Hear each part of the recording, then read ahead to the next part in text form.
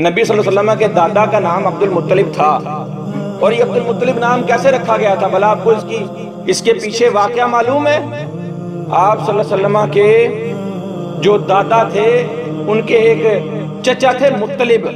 असल में आप सल्लल्लाहु अलैहि वसल्लम के परदादा तो हाशिम थे, तो ये हाशिम के बेटे थे अब्दुल मुत्तलिब। इनका असल नाम शैबा था।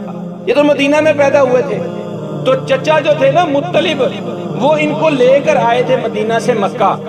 तो जब मदीना से मक्का लेकर आए ना, तो मक्के वालों ने देखा कि मुत्तलिब चूंकि इसको लेकर आया है, यानी चचा लेकर आया है, तो शायद कहीं से कोई गुलाम खरीद कर लाया है या किसी बच्चे को अपने साथ ले आया है। तो लोगों ने इनको अब्दुल मुत्तलिब, मुत्तलिब का गुलाम कह के पुकारना शुरू कर दिया। वो नाम उनका मशहूर हो गया।